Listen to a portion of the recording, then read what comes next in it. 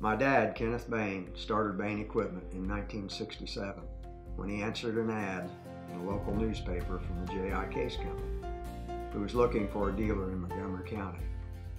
By August of that year, my mom, Patricia, and my dad had signed a contract with Case, and the family business had begun.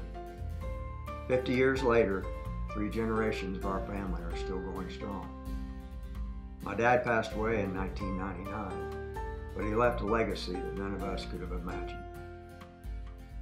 Our Bane Welker family is very appreciative of your loyal business, and we want to take a few minutes to say thank you to everyone who has been a part of this journey. 2017 is going to be a great year, the beginning of our next 50 years in business. We are honored that you have been with us to this point, and we look forward to another 50 years of working with you and your families.